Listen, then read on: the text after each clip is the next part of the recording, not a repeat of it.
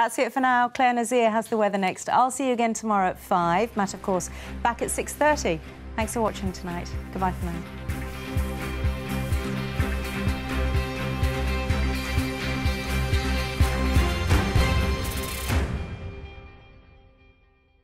Feel relaxed, whatever the weather brings. Radox sponsors the weather on Channel 5. Good evening. Now, over the next few days, turning milder everywhere and also breezy. Overnight tonight, outbreaks of rain for Northern Ireland as well as Scotland.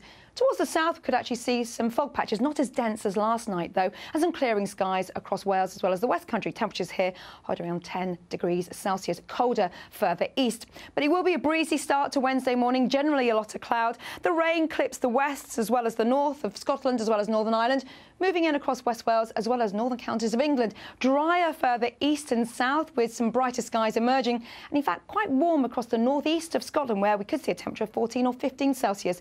And here's your outlook for Thursday. See you later. Feel relaxed, whatever the weather brings. Radox sponsors the weather on Channel 5.